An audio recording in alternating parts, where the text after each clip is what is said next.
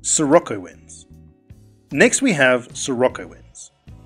Sirocco winds occur mainly here, over the Mediterranean Sea, where the Ferrel and Hadley cells meet.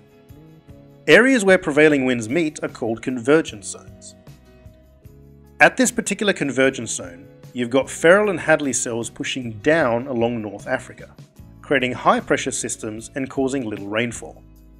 But remember, high pressure is always moving towards low pressure. The Ferrel cells want to move the warm air to 60 degrees north, and the Hadley cells want to move the warm air to 0 degrees along the equator.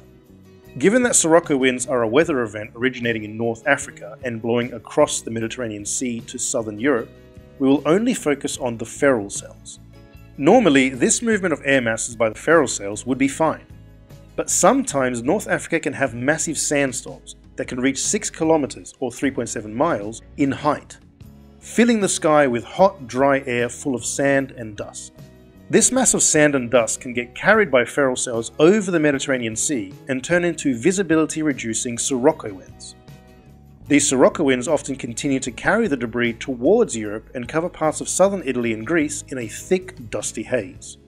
For our pilot, flying over southern Europe and the Mediterranean Sea during such conditions can cause major restrictions to visibility and trigger lots of turbulence, since the Sirocco winds can easily reach speeds of over 100 kilometers or 62 miles per hour.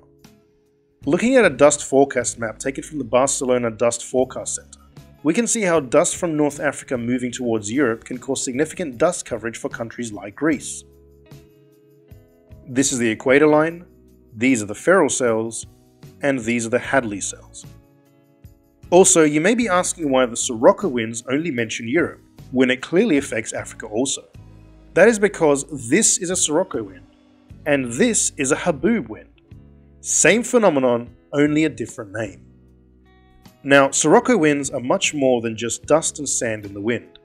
This is because sandy Sirocco winds moving over the Mediterranean can absorb moisture and cause heavy fog and rain, sometimes with a distinct blood red hue, hence the ominous term blood rain, given to Sirocco winds that mix reddish-orange sand and dust with moisture and condensation from the Mediterranean.